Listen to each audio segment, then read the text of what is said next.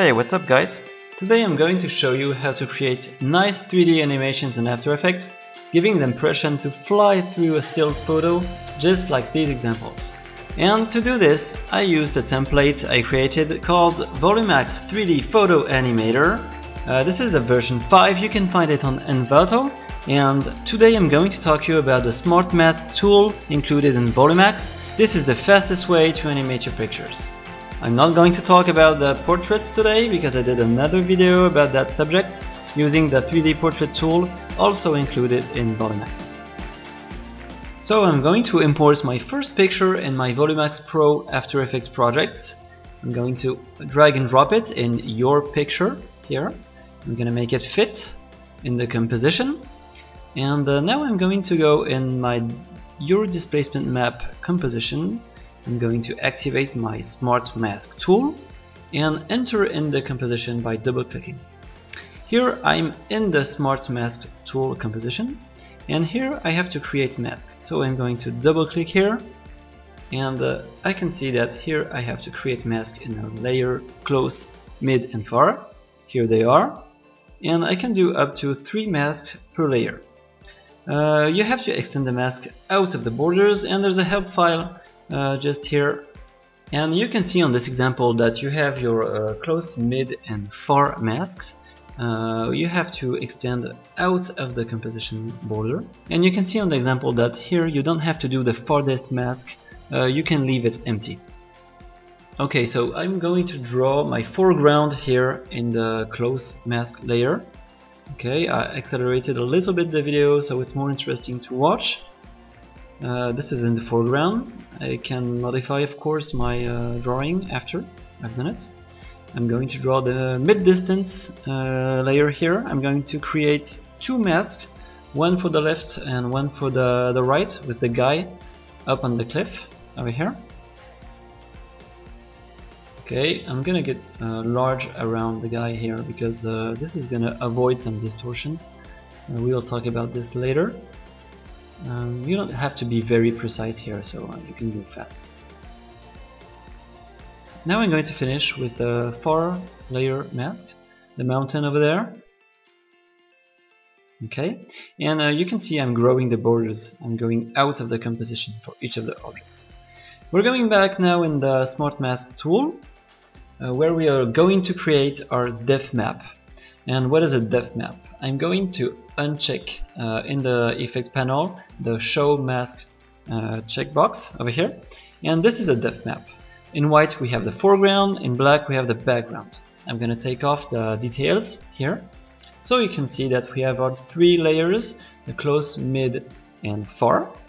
I can change the volumize effect over here. If I put it at minimum, it's super flat, and if I go at maximum, it's going to be blended and smooth between my layers.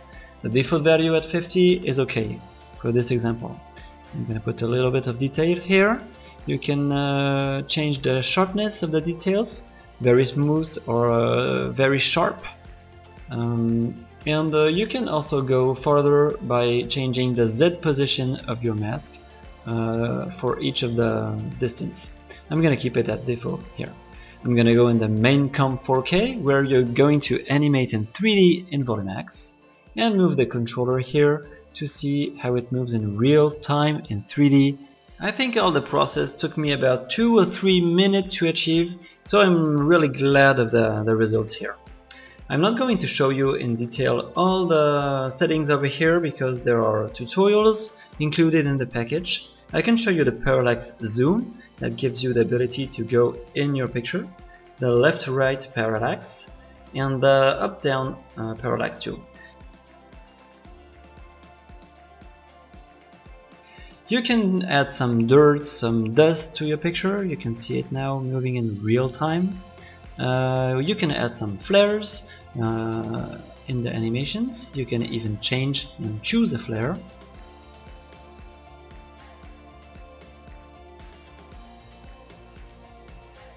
You can see them move in real time here with the dust. You can also do some depth of field here and set your focus points like this.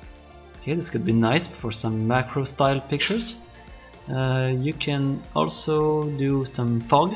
It's a 3D fog because you can see it's not going in the foreground and only in the background.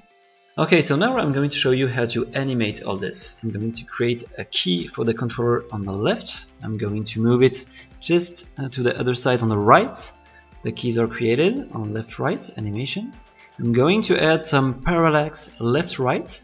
My controller is on the left, so I'm going to put a little bit of left parallax. I'm going to activate the keys here for animation, going at the end, and going to change the parallax to the right because my controller is now on the right.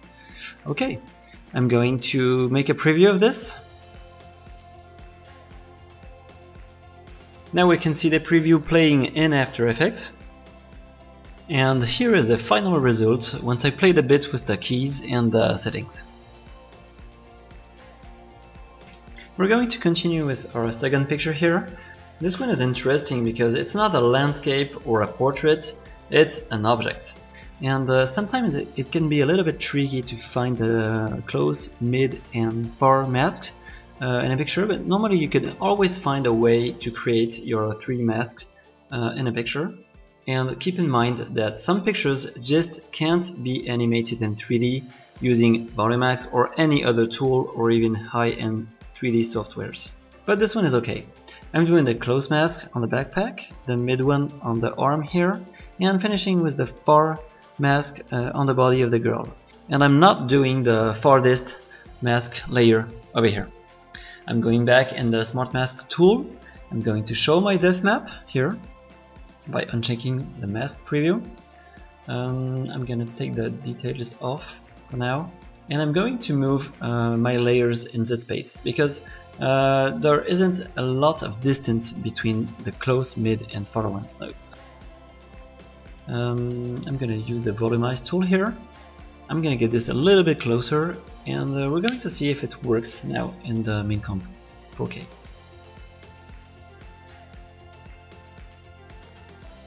Okay, this is nice. You can see it's moving in 3D, you can see the volume of the backpack here. And here is the final animation I created with this picture. Okay, we're going to work on the third picture now. This one is the most complicated because we have to extract the characters, and I'm going to use Photoshop here to show you how to extract them. I'm using the lasso tool here to extract the 3 characters, and I'm going to reconstruct the picture behind the water, the sky, so we can use it in VoluMax. Here I'm using also the edge detection to get some more detail in the edges of the characters. I'm going to copy and paste it to put the girl on a layer like this, so now I can move her. That's what we're going to do in After Effects later. I did the 3 characters here, so we have the 2 girls and the guy here. We can move them on 3 layers. I'm gonna hide them. And now I'm going to clean the background by using a lasso tool, a freehand lasso tool like this. You have to do a large selection around the characters. And I'm going to use the Fill Content Aware in Photoshop, so it's going to automatically reconstruct my background, and this works nicely. So you have to save your 4 files in a folder, the characters on an alpha PNG for example. I'm going to import them back in VoluMax now, and doing what we did on the 2 other pictures for the background. So I'm going to draw my 3 layers like on the other pictures here, on the close, mid and far, and choosing which rock is going to be on each of them. And as you can see, I'm not going to draw anything in the water. That's because we have something in the Smart Mask tool called the floor. And this works of course for the floors, streets and water of course. And you're just going to resize this layer to make it match on the water over here. I'm going to show the depth map, and you can see this is already nice. I'm going to adjust a little bit all the settings here. Okay, making something maybe closer to us. I'm going to use this blur zone tool here to make the things a little bit smoother between the rocks and the water.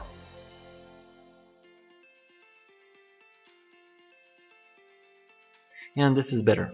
I'm gonna add some detail over here. And we're going to test all this, the 3D effect, in our main comp 4K.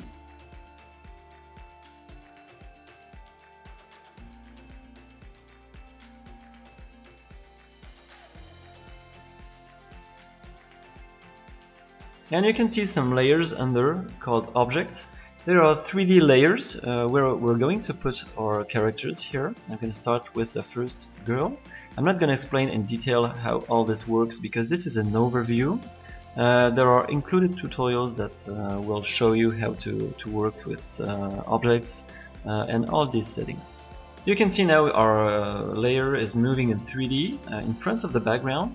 You can adjust the setting of distance and the Z space, and you can move it in your picture, scale it, and you can even add some displacement to get some extra 3D effect on your 3D object here.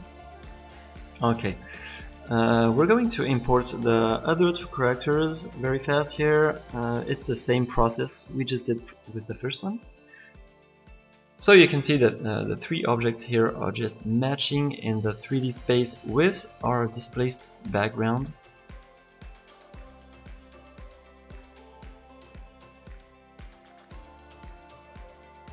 And you can also move rotation. And here's the final result. You can see I also animated the water and I did some character animation with the puppet tool. You can see all this in the tutorials included in the package. And you can see in this last example that even if you can't clearly see the three distance layers in the picture, you can still have nice results on your depth map. And you can see that this one that didn't seem easy in the first place also works great in VoluMax Pro. Thank you for watching.